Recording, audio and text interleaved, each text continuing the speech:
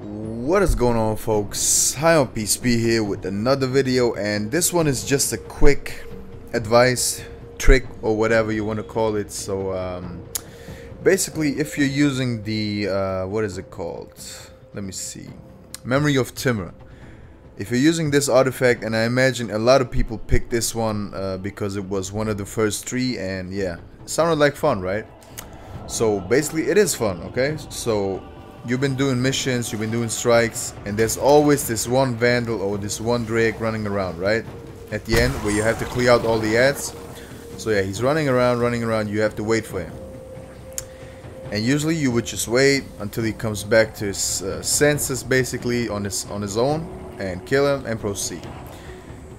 But what I figured out is this.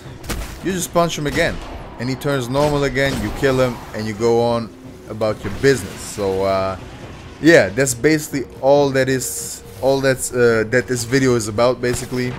I didn't think many people would like not know about this because Reddit and all that stuff, but I've been playing strikes, I've been grinding strikes, and a lot of people were just waiting. Like, I was like, let's go, guys, let's proceed, and they were waiting on the guy to come back to his senses. So yeah, I figured this out a few days ago, and I thought, why not make a video on it? Maybe help a few of you out, and yeah, that's basically it. Just wanted to share this with you guys, and yeah, that's it, like I said. So hope you enjoyed it, and it's your boy, High on PSP out. Peace.